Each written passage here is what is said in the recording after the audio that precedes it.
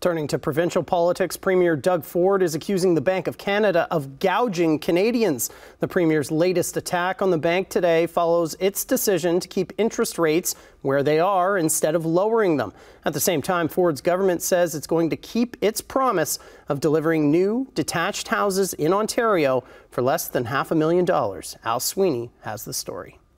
The Premier was in Kitchener giving the city $14 million to help build new homes, and accusing the Bank of Canada of blocking efforts to build housing. Yesterday's decision by the Bank of Canada to keep these key interest rates at 5% is not helping.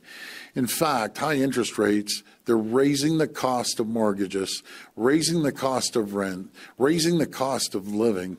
We know that our policy actions directly affect mortgage interest costs. The Bank of Canada announced yesterday that it's leaving interest rates where they are at 5% to avoid setting off a new round of inflation. If we lower our policy rate too early or cut too fast, we could jeopardize the progress we've made bringing inflation down. The Premier says he doesn't understand what the Bank of Canada is doing. They don't care about the economy. They don't care about people's lives. They're gouging people, absolutely gouging people right now. At Queen's Park, the opposition says Ford shouldn't be telling the Bank of Canada what to do about a very complex issue. Interest rates are tough for people, but inflation's tough for people.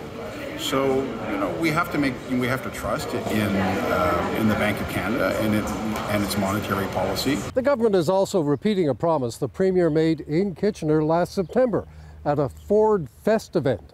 Stay tuned, we're going to be building thousands and thousands of starter homes. The promise was similar to the Second World War plan that built houses across the country.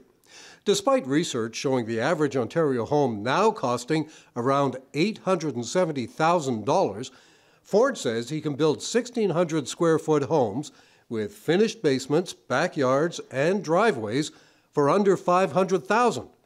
The housing minister says it's going to happen. It is part of the modular home strategy that we're doing, utilizing provincially owned lands to build modular factory-built housing. So we're still working on that. We're going to get that job done as well. The opposition is skeptical.